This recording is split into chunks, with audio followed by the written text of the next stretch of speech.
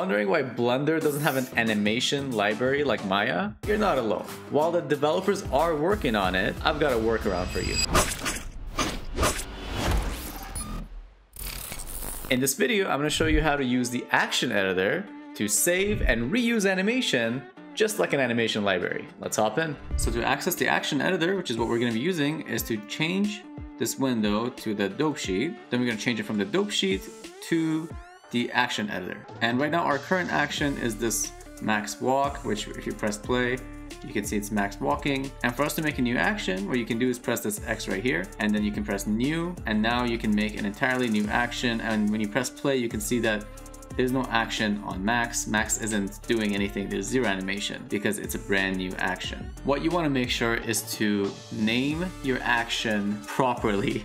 Don't make the mistake of giving it some random name, because later on when you want to use it, you're gonna have trouble because Blender creates a ton of different actions by itself. So you really want to make sure that yours is named differently and it's something that you're 100% gonna remember later on.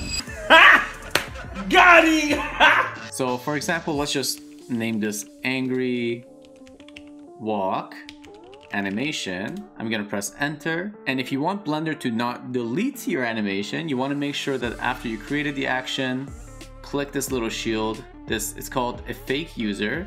This saves your data even if the action isn't being used in your animation.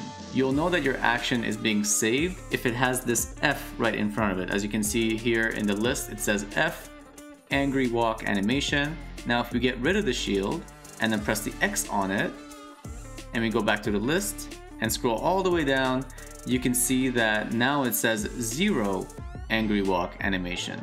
So pressing the X didn't delete it, but it adds a 0 to the beginning, which means that the next time you open up Blender, your action is likely not going to be there anymore because it's not going to be saved. Another way to create and change a file is to, let's go back to our walk animation, the original one. Again, when we press play, you can see the walk animation starts playing. Instead of pressing, X on this and then new, what you can do is click new action by pressing this button with the two papers, which then makes a copy of that previous action. So now we have max 001, but the animation is still there. So we can make changes to this animation and name this differently. Max, let's say we make this max happy walk, and we make this a more happy walk, and we press the shield on it.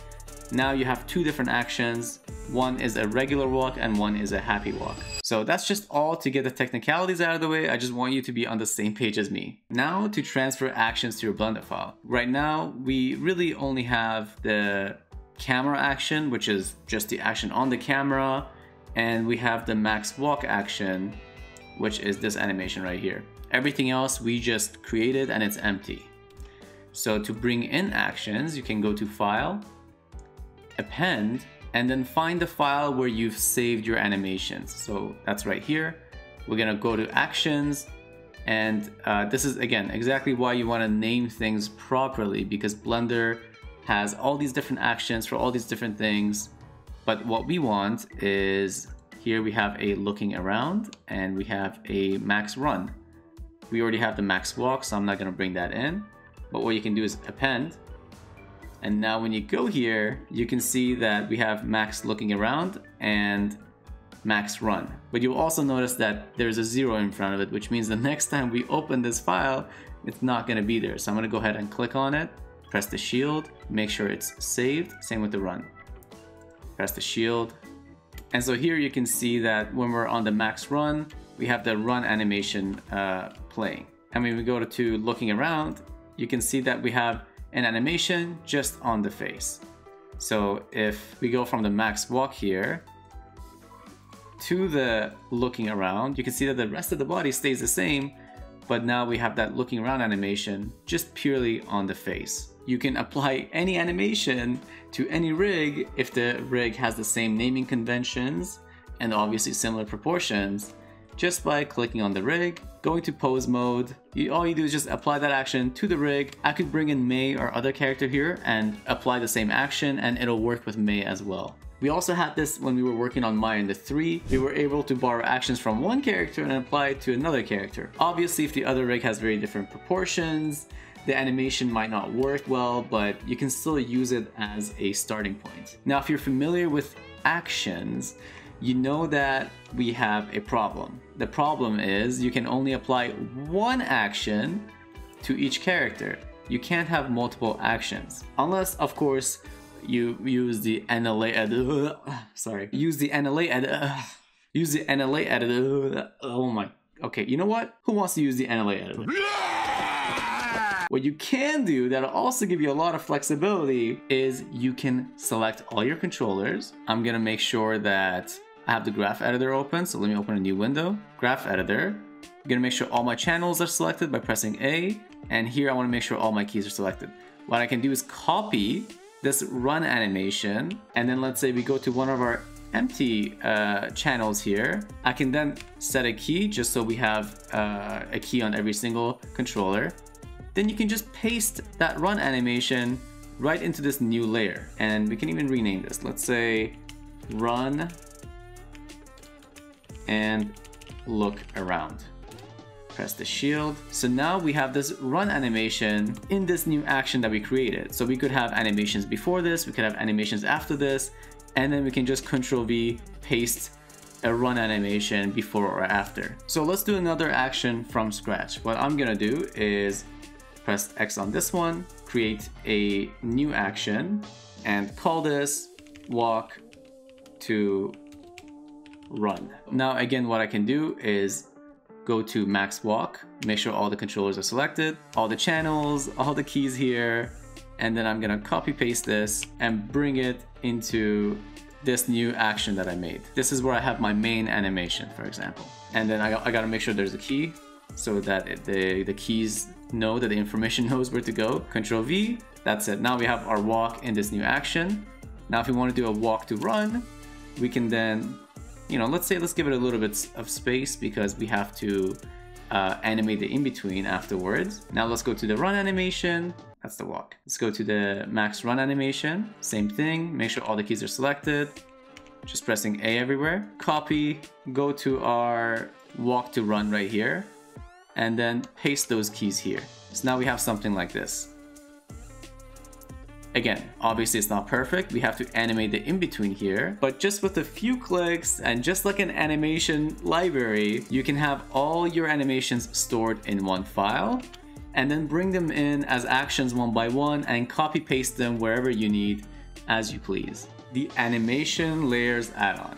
Now, if you have the animation layers add-on, you can also use that instead. So you can layer different actions on top of one another instead of being limited to having one finish and then having another one start. This is a paid add-on, but it's super handy. And to plug into Animate a little bit, all of our students get a discount when purchasing this add-on. If you're thinking of taking your animation skills to the next level and really learn Blender's animation tools inside out, consider taking our Ultimate Animation course. And on top of getting access to all of our rigs and all of our lessons, you'll also get discounts on some really good add-ons as well. All right, so to use the animation layers, I'm gonna go ahead and turn on the animation layers. Then I'll press the plus button and let's just delete this top layer. So now we have this walk cycle as our base. Now if we want to add a brand new action, we can go ahead and press the plus button. We see that we have a new animation layer. Let's go ahead and name this look around. And what you can do is in layer settings down here, you can go ahead and change the action to some other action that you've appended into the file. So in this case, we're going to do look around. You can see that it's giving us some weird results. So what we're going to do is we're going to change the blend mode to replace. So we want this look around animation to replace the bottom layer, our walk cycle. And since look around only has animation on the face, the rest of the body isn't going to get affected. So here when we press play, you can see we have our walk and then we have Max looking around, which is amazing to see. And then the walk continues because it's cyclic and then repeats, and then the look around animation plays on top of the walk cycle with just a couple of clicks. Another thing you can do with layers is affect their influence. So here we have this look starting off right away, but if you want to still have some of that head bop in the walk cycle, in the beginning of the look animation, we can set the influence to, let's say, 0. So if it's at 0, we just see the walk cycle. And let's say over 10 or so frames, we have the influence go to 1. And so now you can see we have some of the head bob, and it takes a little bit longer for that look around animation to kind of kick in. It kicks in more slowly, it's a little bit more smoother. Alternatively, you could use the NLA editor.